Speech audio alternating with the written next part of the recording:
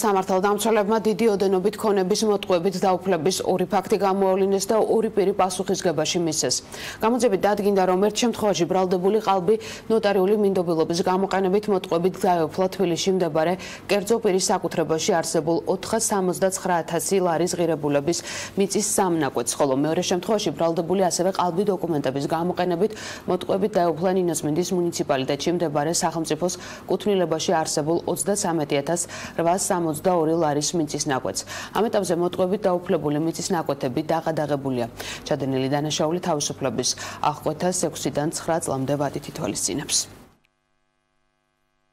ფინანსთა სამინისტროს საგამოძიებო სამსახურმა გატარებული ოპერატიულ-სამძებრო ღონისძიებებისა და საგამოძიებო მოქმედებების შედეგად მართლსაწინააღმდეგო მისაკუთრების მიზნით დიდი ოდენობით ქონების მოტყუებით დაუფლების ორი ფაქტი გამოავლინა და ორი პირის სისხლის სამართლის პასუხისგებაში მისცა. საქმეზე გრძელდება გამოძიება საქართველოს სისხლის სამართლის კოდექსის 180 მუხლის მესამე ნაწილითა და 362 მუხლის პირველი ნაწილით, რაც სასჯელის სახით ითვალისწინებს თავისუფლების აღკვეთას 6-დან 9 წლამდე ვადით.